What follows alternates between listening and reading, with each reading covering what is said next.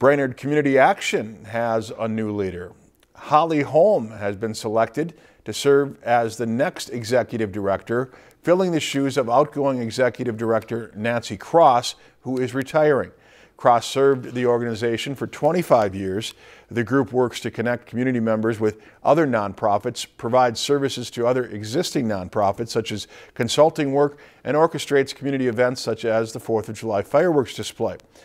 According to a press release, the group hopes to build on its mission of building the nonprofit economic engine of the Brainerd area. If you've enjoyed this segment of Lakeland News, please consider making a tax-deductible contribution to Lakeland Public Television.